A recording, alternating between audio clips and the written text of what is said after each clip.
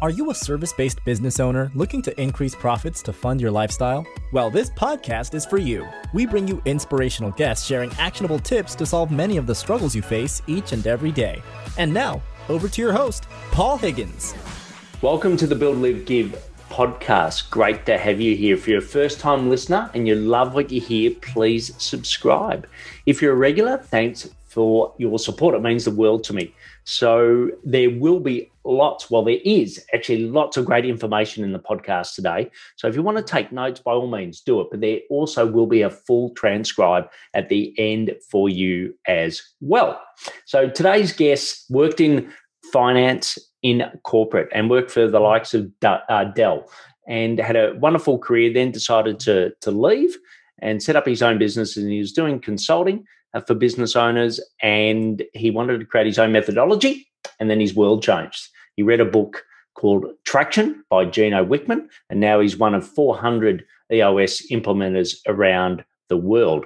And, you know, he gives so much value in this podcast, and I ask him questions about the EOS system that you will not read in the book. So what are three key things that he does go through? One is he talks about a healthy business, and he goes through exactly what are the components of that. Never heard it before. It was great. Then he talks about the three key measures that you should have for your business. And finally, he talks about the accountability and, you know, how you shouldn't have an organization structure. You should have an accountability structure. So he goes through that, and it's great. If you're leading a team of people, this is a must listen to.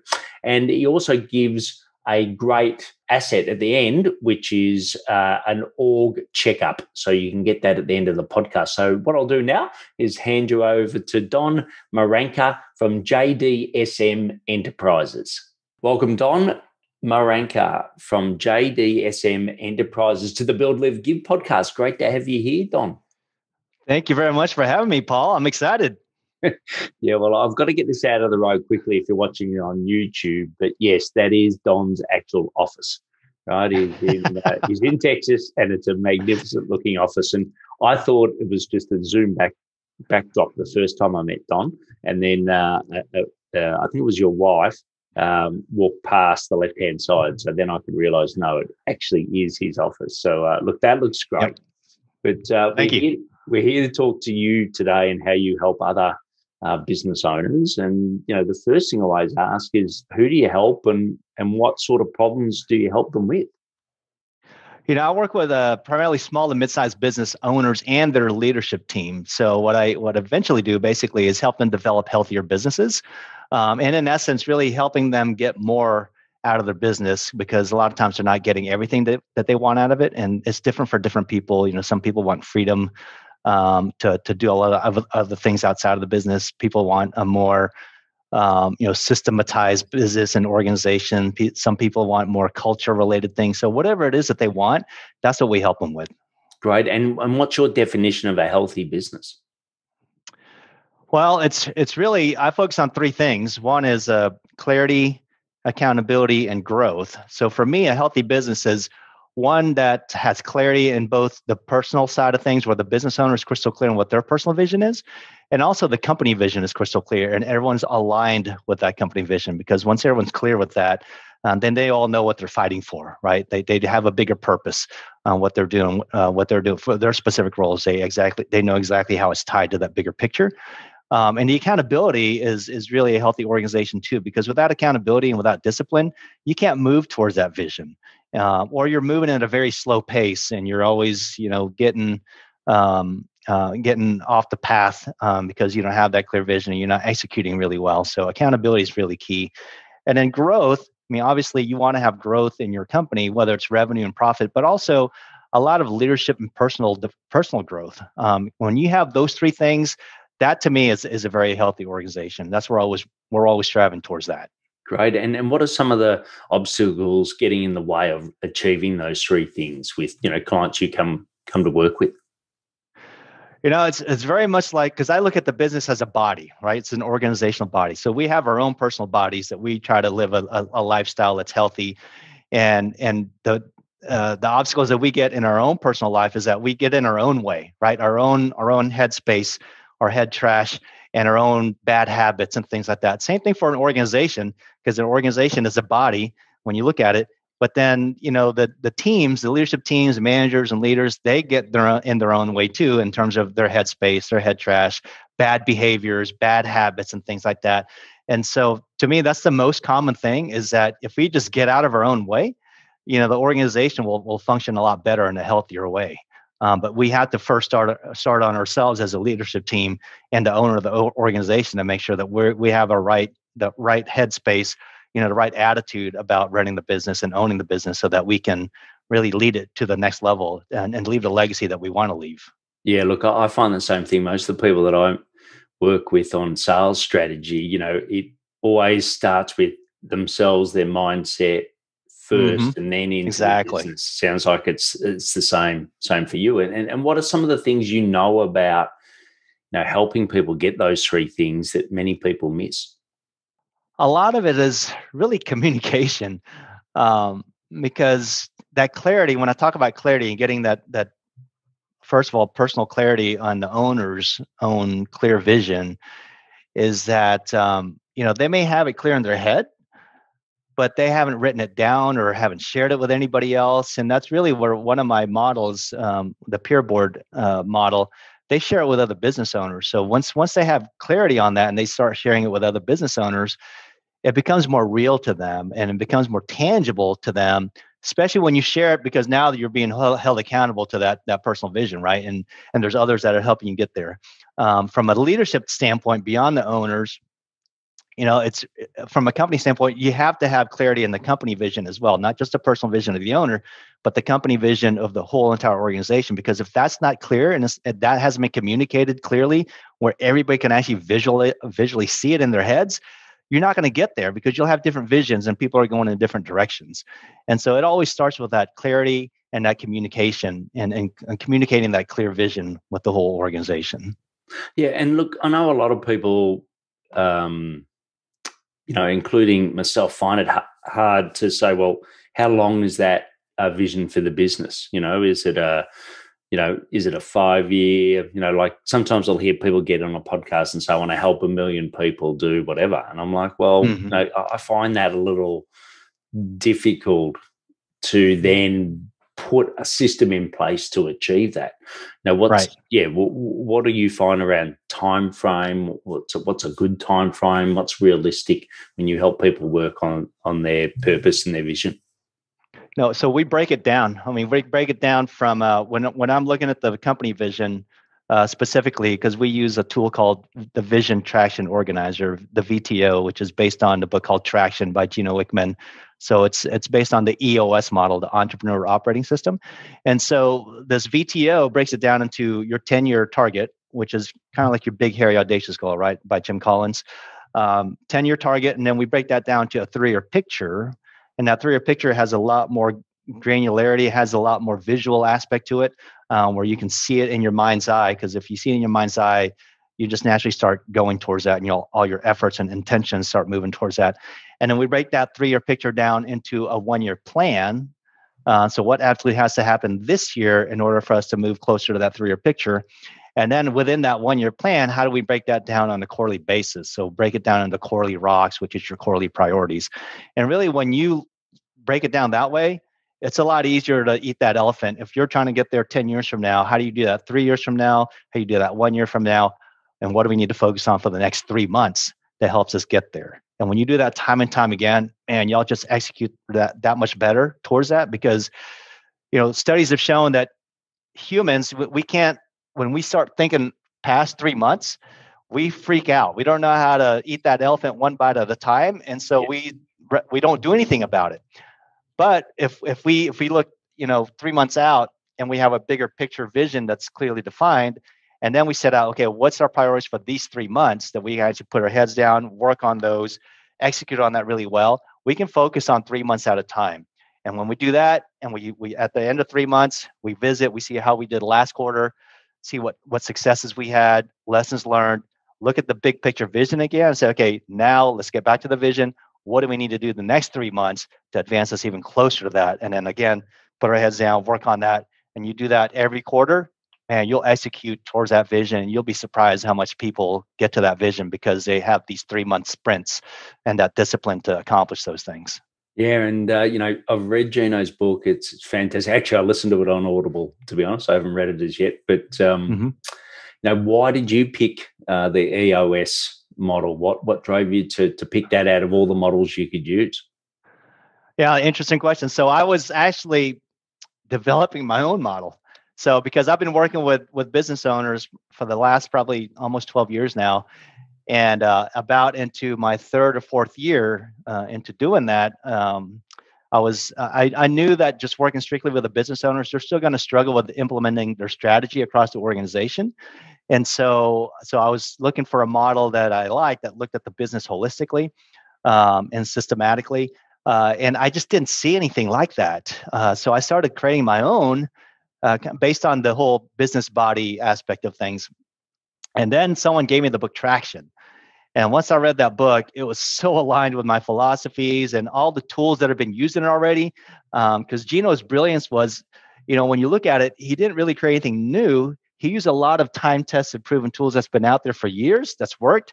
But his brilliance was he created the framework that if you use it within that framework, those 6 key components of the business, and use those tools that have been around for years, it just works really well. And that's why it works so well, because he's simplified it. And I didn't have to create my own, so I decided to take the leap and the plunge to become a certified EOS implementer, and went through the boot camp training in 2015. So. Great. And so once you do the training, is there an ongoing fee to use the system? There's a monthly fee because we have access to our training modules and the materials that we buy for our clients. And we also have a quarterly collaborative exchange we call QCE, where we come together as EOS implementers and really sharpen our saw to make sure that we're delivering the EOS system as purely as possible, because that's where you get the most traction, is when we're all consistently delivering it in the purest fashion. So yeah, great. And look, I highly recommend, if you haven't read the book, listen to the audio, please do. It's a fantastic system. But you've been doing it now for quite a few years. What are the things that you see and about EOS that you won't get in the book? And maybe give us some examples of how you use it with your clients to bring it to life. Sure. So the first 3 months are really pretty eye-opening. Because we spend a lot of time on discipline and accountability, because that's usually where the founders get frustrated, right? Because they just think they're just not executing. My team can't execute. We can't ever get anything done. And so we're always firefighting. And when we get down to those first 3 days, it's really creating a strong foundation of discipline and accountability. And it starts with really structuring the organization with the accountability chart, so everybody's crystal clear on what their function is and what their role is within that function. Because too many times, they're wearing too many hats. Yeah. And they're always stepping on each other's toes, and they don't know where their role ends and the other one starts. And so there's a lot of drop balls, there's a lot of miscommunications. And when we go through that process of clarifying the accountability chart, there's a lot of conflict that happens in that discussion, because when we go through that process, I tell them, okay, when we go through this exercise, nobody owns a seat in this room right now. Okay, you really have to detach yourself from your role, and you're really acting as a board of directors. We don't look at titles. You don't look at your specific, what you've done in the past, what seat you're in right now. For the greater good of the company, what is the right structure for the organization that's going to create clear accountability? And so we start that process, and people are surprised at what kind of conflict comes out of that, because people are so territorial about their position and their title and their seat that they don't want to let go of things until they start really getting that mindset. Okay, for the greater good of the company, I really have to detach myself from this role. If I were to structure this, as a board of directors, what would be the right structure for the greater good that's going to get us to the next level? Because the structure that got us here may not necessarily be the right structure that's going to get us to the next level. Yeah, and Don, do you believe that there can be 2 MDs in a company, or does there really need to be one, especially when you've got 2 partners that are running the business? Yeah, so we have 2 functions really at the top: the visionary and the integrator. Okay, and there's not always a visionary, but there always has to be an integrator. And the integrator is really the one that runs the day-to-day aspect of the business. They love that side of the business. And sometimes the visionary sits in that integrator seat because they have the foresight to start the business, right? They had that vision to start the business, and then they had to run the business because they couldn't afford, someone else to run it for them. And that's great. They can grow the business to a certain degree, but then once the business starts really growing, and they're just not wired that way, they don't love the day-to-day aspect of things. They don't have the details. They'd rather be more visionary and looking forward instead of handling the day-to-day aspects of the business. That's where they get stuck. And that's where they really need to find out if they truly want to be the visionary where they add the most value to the organization, they need to let go and have someone else run that business for them. And that's where the integrator is really critical in that role. And usually when a visionary finds the right integrator or the true integrator for their business, that's when it takes them to the next level and they skyrocket. And so the visionary and integrator relationship is very key in making sure that those two are always on the same page, because both of them can't run the business on a day-to-day aspect, or it's going to be like, we always equate parenting analogies to running the business, because the parents have to be aligned, right? Because if they're not on the same page, then what happens? The kids divide and conquer, right? So same thing with the leadership team. If the visionary and the integrator are not on the same page, then they're going to, the leadership team and the rest of the organization is going to divide and conquer and go to the one that they want to hear from and get the answer that they want to hear, instead of just they have one voice. If they have one voice, then the integrator basically can speak for both of them. So I think that's key. so true. And I ran a tech consulting business, and I knew it was a perfect partnership. Whereas I'm more the strategy, the visionary guy, and then Scott, my business partner, was very much the implementer, and it was great because we had clear lines. I suppose the one that marketing sometimes is the hardest to separate, because it's got a combination of both. Which roles. Yes. Typical, or which functions do you find hardest to separate in businesses? Well, that accountability chart, you could be sitting in two different seats. Sometimes you might be sitting in three, depending on the size of the organization. So the visionary can also be sitting in the marketing seat, because they're more of the relationship type person, and they like the business development aspect of the business, but they need to know what seat they're sitting whenever they're making decisions. Okay, because if they're making the marketing decisions, they're sitting in that marketing function.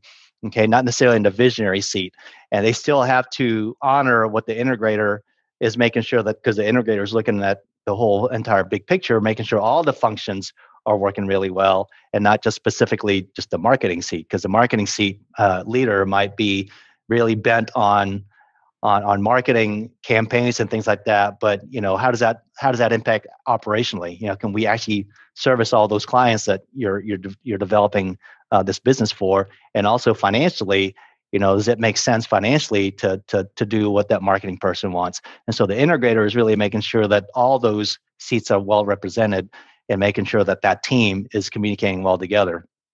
So if that visionary is sitting in that marketing seat, they're not at that visionary seat. They're sitting in that marketing seat with that hat. Yeah, great. And does that make sense? Yeah. And what happens if someone new comes into the team? How do they quickly learn and understand the roles and responsibilities? Like, how's it documented?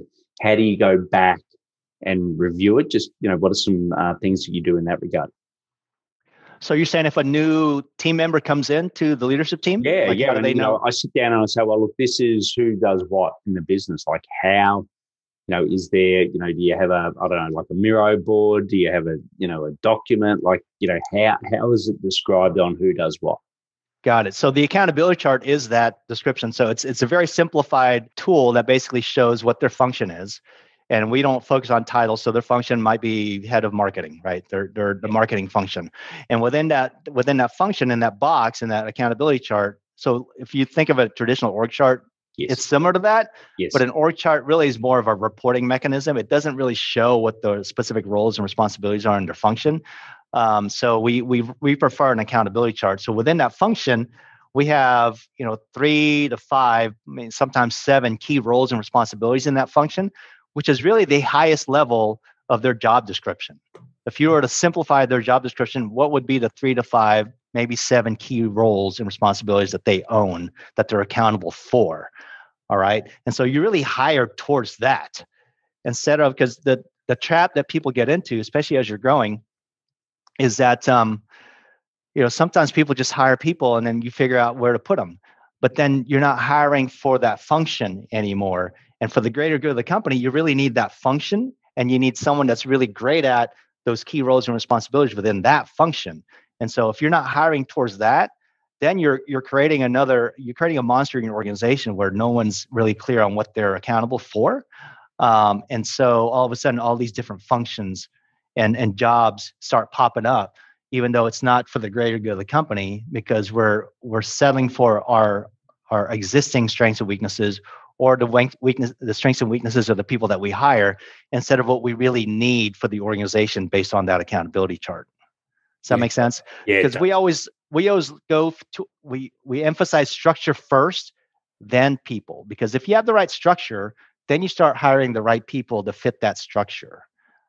Because too many times we may not have the right person to put in that seat, and then we hit a ceiling because we're not getting the best person. That we call it GWC's that seat. GWC, get it, they want it, have capacity to fill that seat. So we're always working towards each of those functions to be the best person that gets it once it has capacity to fill that seat.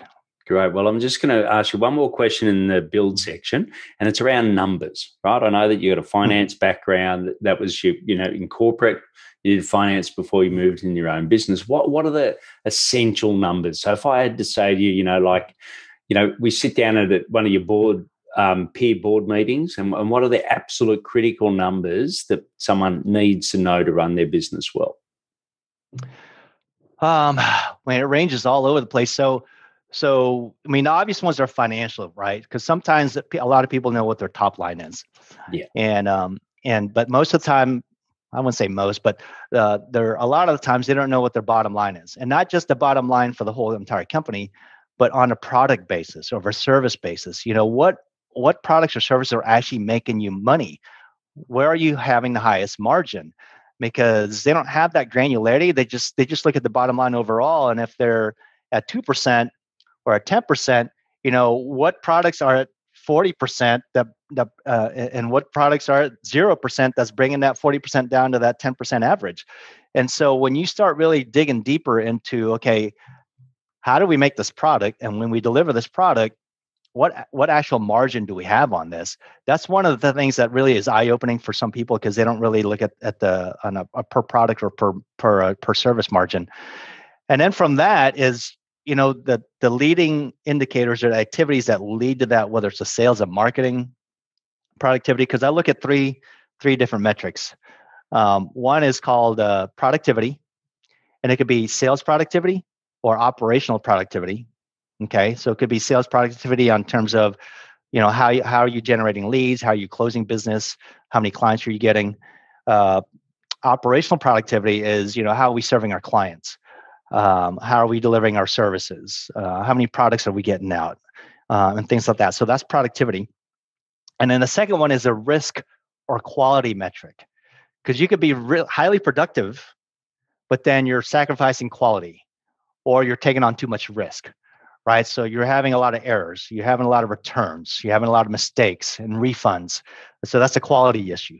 Or you're taking on too much risk, where you're taking on clients that you shouldn't take, and they're not able to pay you. So your receivables are growing, and that's a risk on its own. Or your say your on-time delivery suffering, because you're taking on too many clients, you can't serve them in the time frame that you want to, and all of a sudden your products are taking a lot longer, or your services are taking a lot longer to accomplish. And then the last thing is financial. And if you're doing everything productively really well, and if you're managing your risk and quality really well, then it should pop out in your financials, right? So your financial strength should be good. And like I said, it goes beyond just revenue. Could be revenue per employee, could be profit per employee, profit per product, profit per service. So if you focus on those three things, productivity, risk/quality, and then financial, you kind of have a balanced scorecard, if you will, looking at the all sides of the business. Because at the other side of that is, you can be so quality and risk averse that your productivity is suffering, right? You're not getting anything out the door because you want it to be perfect, but then your productivity suffering. So you have to balance all that out to make sure you're looking at all parts of the business. Brilliant. Well, we're listening to Don Maranca, and you can go to jdsmenterprises.com to find out more. And we're going to have him back in one moment. But I'm just going to ask you if you have a sales system to reach your next million. So Don has been talking a lot about, those key measures. And I think that productivity and sales in particular, a lot of businesses I work with have done brilliantly to get to their first million through referrals and really, working incredibly hard. But then the next million, they know they can't get there. So I've got some questions that I always ask my clients that really help them set up their sales system. And you can go and get those. You can go to paulhigginsmentoring.com/pulse. And if you also go to the homepage, it'll be there at paulhigginsmentoring.com. And you fill out, there's 9 questions. It'll take you about 3 minutes, but those questions can be life-changing for you and for the business. So paulhigginsmentoring.com/pulse. So the next section, Don, is the live section. And what are some daily habits, right? That might not be EOS related, but some daily habits that help you be successful. So daily habits. So I always start my day with a prayer. That really grounds me before I start the day and before my whole day and my mind gets cluttered. It kind of centers me, right? And then, one of the other things is really honoring my commitments. And I use a Dan Sullivan approach from Strategic Coach, and he organizes his days as focus days, buffer days, and free days. And the focus days are really when you're producing, you're serving your client really well. You're just focused on that, and that's where you're generating your revenue.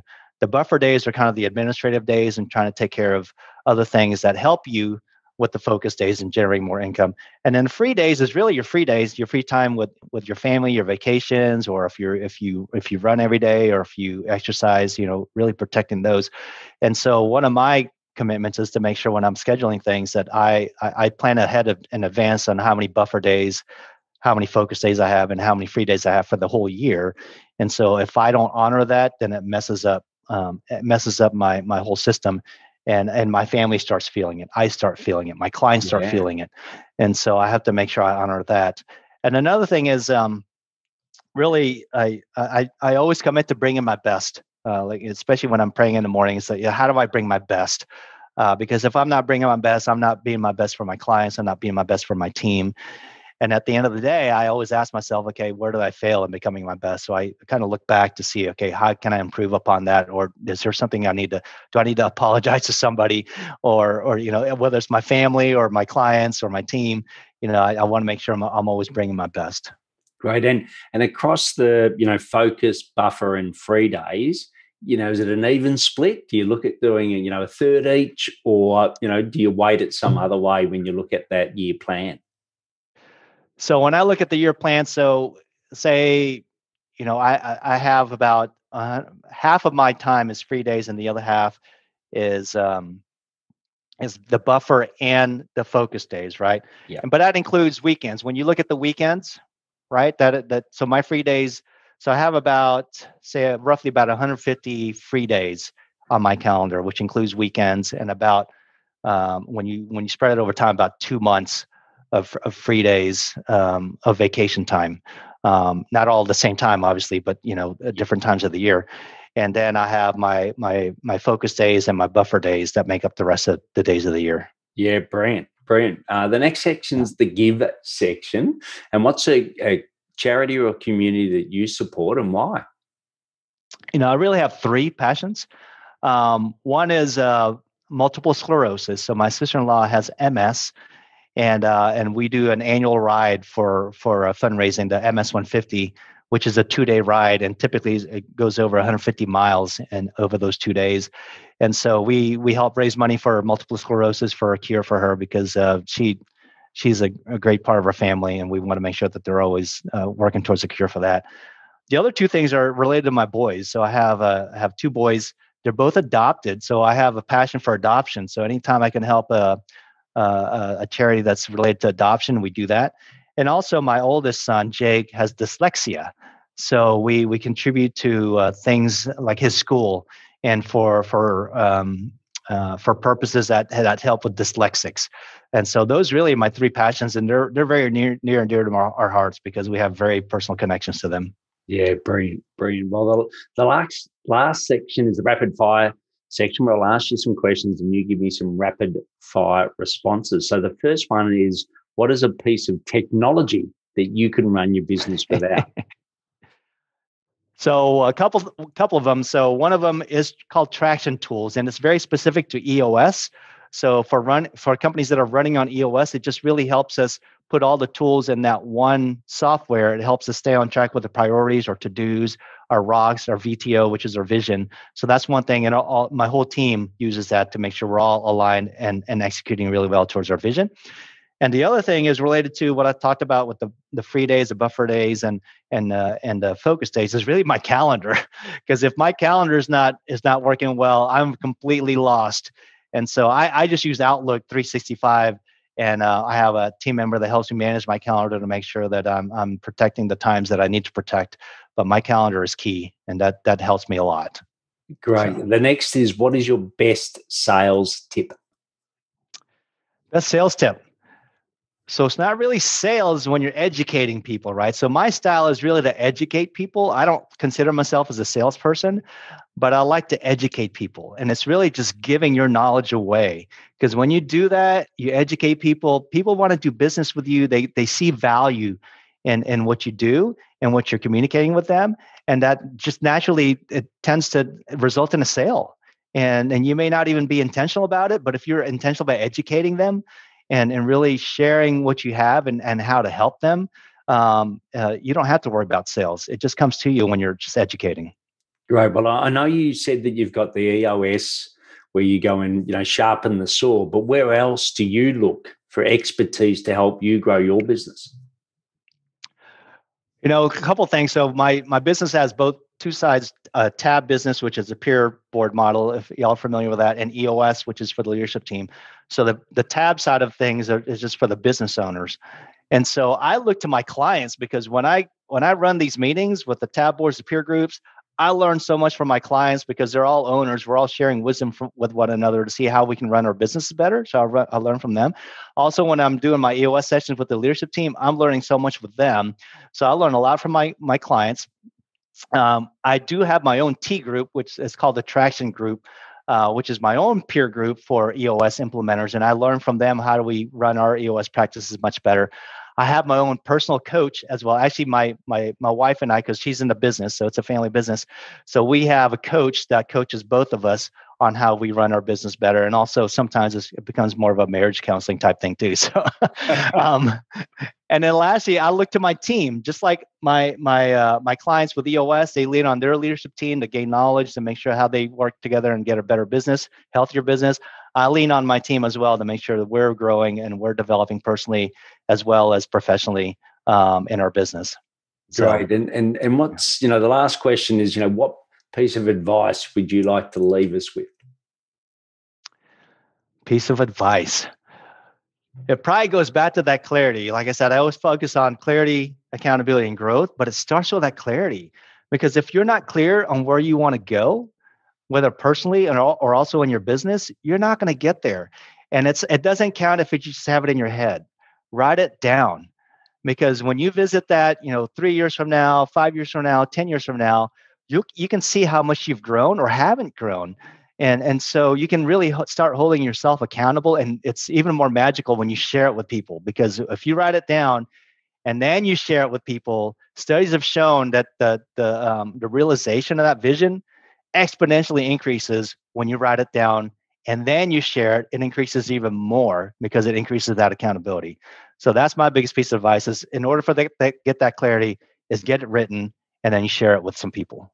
Yeah, brilliant. Well, look, it's been such a pleasure having you on, Don. And for everyone watching or listening, or both, you can go to jdsmenterprises.com. And there he's got a health check. So it's called the org checkup. I just had to make sure I got that right. But it's the org checkup. You can find it there on the website. And it really helps to see if you've got the key things that are helping you to be a healthy business. But wonderful having you on, as I said, Don, and thanks for sharing your wisdom today. Thank you so much, Paul. Thanks for having me. Appreciate it. I hope you enjoyed that interview as much as I did with Don. He shared a lot of value. And as I said at the start, it was pulling out parts of EOS which you will not read in the book. And, off air, he was talking about how he's really the doctor for business. So you go to a doctor for your general health, you go for a doctor like an EOS implementer like Don to look at your business health, and then he refers specialists in for specific things. But, it's a great system. If you get the chance, or if you haven't read it, go read Traction from Gino Wickman. But please look up Don on jdsmenterprises.com, and all the links will be in the show notes as well. And if you want to really work out if you've got the right sales system to get you to your next million in revenue, just go to paulhigginsmentoring.com/pulse. Please take action to build, live, and give. Thanks for listening to the Build, Live, Give podcast. If you like what you heard, please share it and leave us a review. It would mean the world to us.